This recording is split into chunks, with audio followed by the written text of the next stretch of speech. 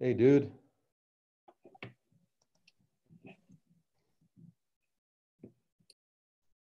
Howdy, folks. How goes it? Just a mod. Good morning. Good morning, Darlene.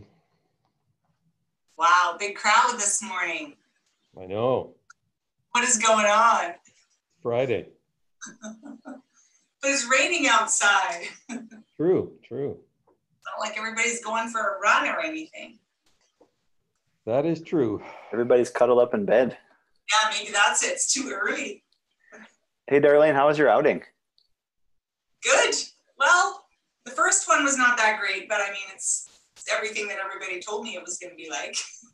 Long lines? It's not very enjoyable. Yeah, I had to wait outside for 45 minutes, and then you don't feel like you can really leisurely shop because you know there's more people waiting outside the door, and I don't know, wearing the whole mask thing is just annoying, and yeah, just wasn't fun. But I got my flowers and they're all planted, so I'm happy. Oh, nice. And now they're getting snowed on. Yeah, lovely, hey? Yeah, that's crazy this morning. You never know. I don't think it snowed here. Oh, it didn't? Yeah, it probably did, but it was hardly. It was just you had to look to see it, but it looked like rain, but there was snow in it too. Okay. Like at least about a half an hour ago when I looked outside. Yeah. I was out walking the dog and it was definitely snowing. Oh yeah. Oh, It was gross. I might have to cover up those flowers. Yeah, I don't know. I was wondering about that. Do you just cover it up when it gets to freezing temperatures? I or? think so. I think Okay. they can handle a little bit of snow as long as it's not real heavy, weighs them down, right? So, Okay. Yeah. Yeah, no, I don't think anything was sticking, so maybe it's okay. yeah, Yeah, it's still above zero, but scary. gross snow nonetheless. Yeah. You never know. It's not June yet, so you never know here, right? No, that's for sure. Oh, it's Time to move to Florida. that's something. It's something. Michael loves Alberta weather. Michael does not love Alberta weather. Well, give me snow compared to Seattle rain any day. Oh, I don't know. I was out walking the dog last night and it was raining and about, I don't know, 40, 43, so low 40s, whatever that is here, 3-4 degrees maybe. Yeah. And I felt like, oh yeah, this is a Seattle winter right here. Seattle winter, it's about as bad as it gets, so. Yeah. Oh, look at that. We just had to wait a few extra minutes, Darlene. Yeah, here they all are. Art's here. We can start now. Look at Art's haircut, eh? Look at that thing. Hey, look at that, eh? Oh, Yeah. Art, you look good. Thank you. Yes, I've looked bad for months now, and now I look good. Yeah, thank you. Yeah. That was not implied there. Amazing what a little pruning can do, eh? It is. It gives you a whole new perspective on life. You don't have Yeah. to bother with your hair anymore. You know? Yeah. What was that experience like? Did you have to call ahead, wait in line, or how'd that look? Walked right in, nobody there. It was boom, right around the corner from Trinity, right there. So Wow. Okay. Yeah. Wow. I thought that it was all the hair places were gonna be pretty busy. I would have thought so too. Yeah, and I didn't Thought wear they a were going mask. to be hairy.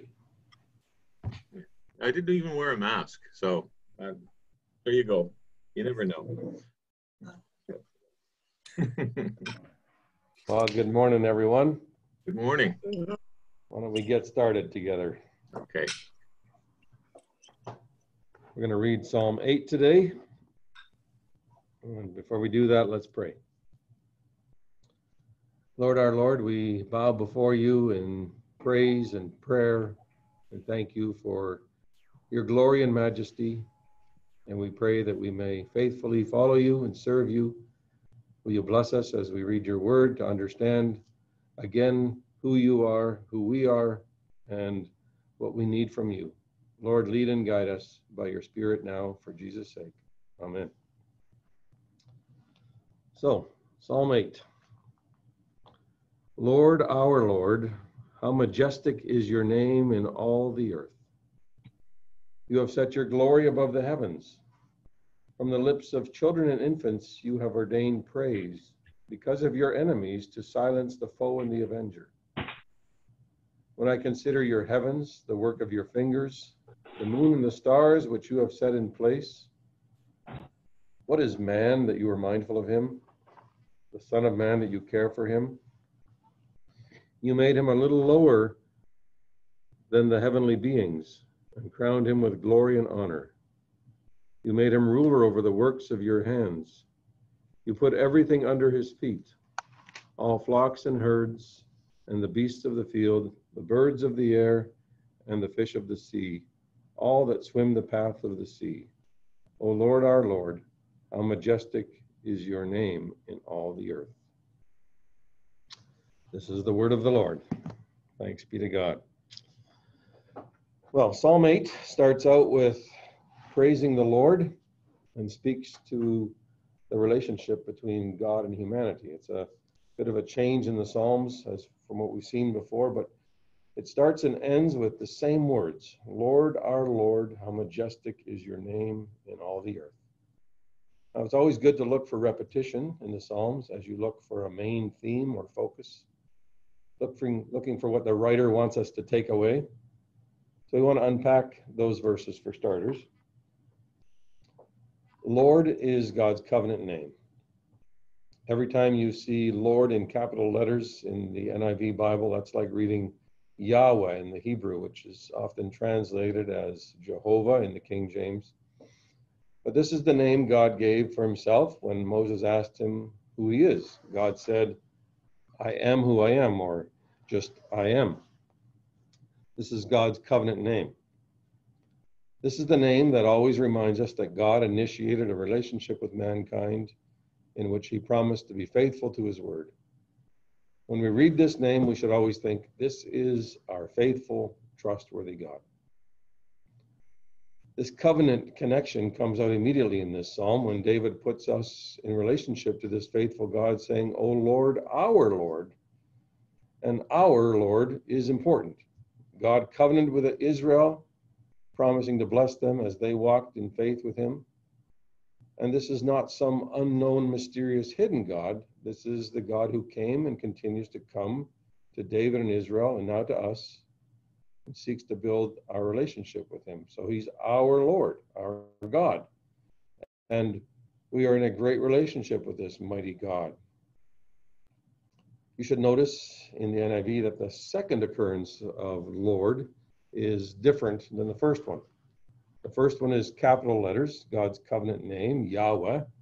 But the second one is Lord with lowercase letters. And that's more like the Old English understanding of Lord, which means master or governor.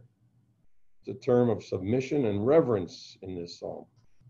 Yahweh, you're our master. You are the supreme ruler, and we look to you. How majestic is your name in all the earth. This is David setting up God as supreme and all-wise. No one is greater, more majestic, more worthy of praise than God. No one is greater in all the earth. God's glory is greater than the heavens above the earth, even, he says. So David is perhaps thinking about those times when he was a shepherd boy and he laid on the grass out in the pastures and looked up at the sky in the dark world around him, and the sky lit up perfectly at night with moon and stars shining in all of their glory. Only a fraction, he's suggesting here, of the grandeur and glory of God. James Boyce wrote, the reason the creation, wonderful as it is, cannot exhaust the glory of God is that God is its maker. If God has set his glory above the heavens, it is certain that nothing under the heavens can praise him adequately. And that's what we see when we read the center of Psalm 8.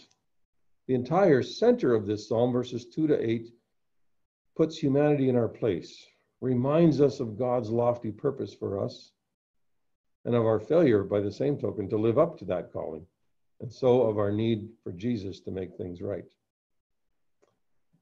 David says in verse 2 that the Lord ordains praise from the lips of children and infants. As I was studying it, there were a lot of interesting discussions about those words, but let me just say that David seems to be contrasting, as the Bible often does, the weak and the strong by flipping those on their head. Here then, David is saying that even babies know that God is supreme and glorify him. They do a better job of giving glory to God than grown-ups do at times. Their baby lips, without legible words, do a better job at praising God than grown people who often refuse, like enemies of God, to acknowledge God's greatness. I kind of like how John Calvin describes this. It's an interesting quote. The English isn't real familiar to us. It's a kind of a old English, but anyway, he says, the tongues of infants, even before they are able to pronounce a single word, speak loudly and distinctly in commendation of God's liberality toward the human race. Whence is it that nourishment is ready for them as soon as they are born, but because God wonderfully changes blood into milk? Whence also have they the skill to suck, but because the same God has by a mysterious instinct fitted their tongues for doing this. David, therefore, has the best reason for declaring that although the tongues of all who have arrived at the age of manhood should become silent, the speechless mouth of infant is sufficiently able to celebrate the praise of God. Calvin is simply reminding us that babies, when sucking the breast, are praising God for supplying their needs as they drink with satisfaction. Meanwhile, grown-ups ignore the Lord and fail to praise him. Jesus picked up on this when he quoted Psalm 8 on Palm Sunday. He declared that the unbelieving leaders of the Jews chastised the children, chanting Hosanna. But the children had a better understanding of God and of Jesus than the learned men of the Sanhedrin who were trying to dismiss Jesus as a madman. The psalm goes on to remind us that God has given us as human beings a calling to care for the world that he made. Our work should declare God's majesty and glory. We are second in command, God's vice rulers over the world. The language recalls God's words to Adam and Eve to tend the garden and rule over the creatures, to take care of the world, the creation, to steward it in behalf of the Lord. Now, history shows that we haven't done a great job of that. God has put all things under the feet of mankind. We are given dominion over it, but we have failed over and over. And I can't get into all the different ways we've done that this morning, but let me just think very briefly with you about COVID-19 for a moment.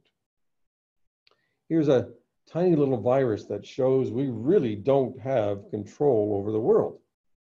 One invisible germ is able to paralyze humanity.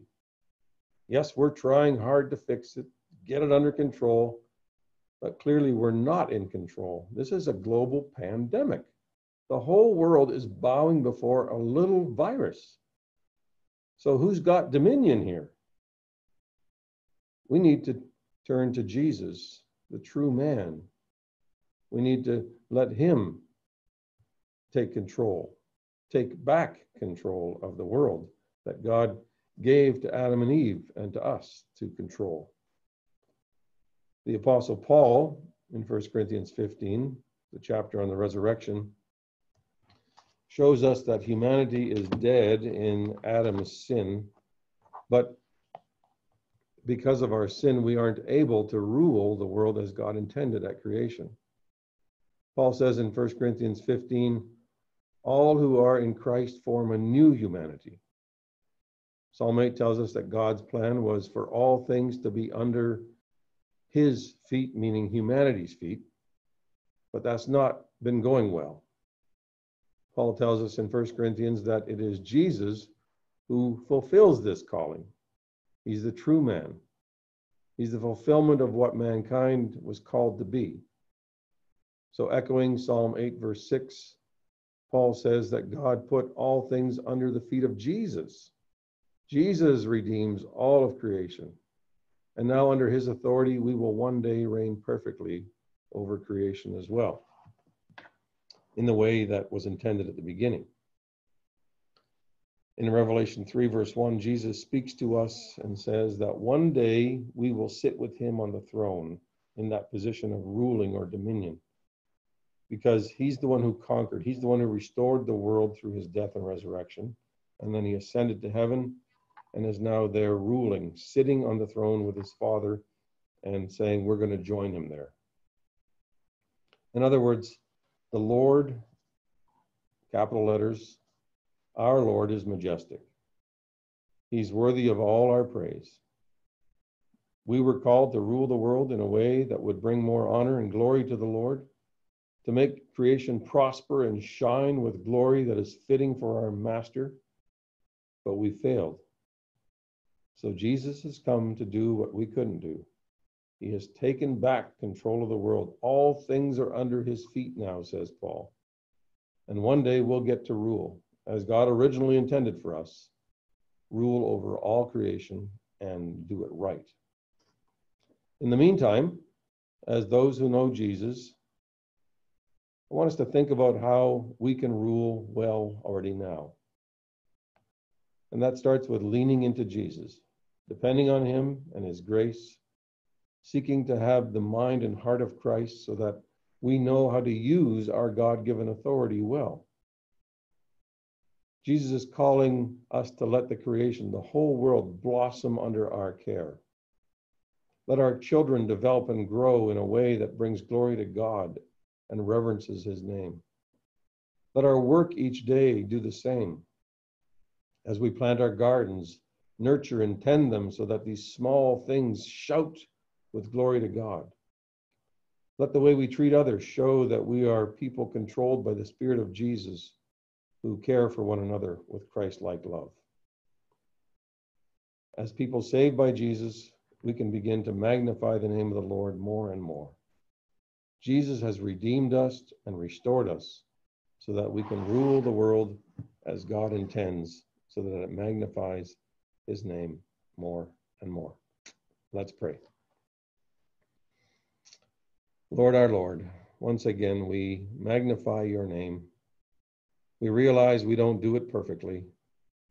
We do it far from perfectly. You are the one who needed to come to redeem the world that you created so wonderfully, that you left to our care, and that we have failed to care for adequately. Lord, we are prone to destroy instead of to rule wisely and have dominion as you intended. So will you forgive us, and will you help us by the power of your Holy Spirit through Jesus, our Savior and Lord, who regained control of the world, who regained dominion over it all. Help us by your Spirit, Lord Jesus, to live lives that continue to bring glory and honor to you, that magnify your name, for Jesus' sake. Amen. Well,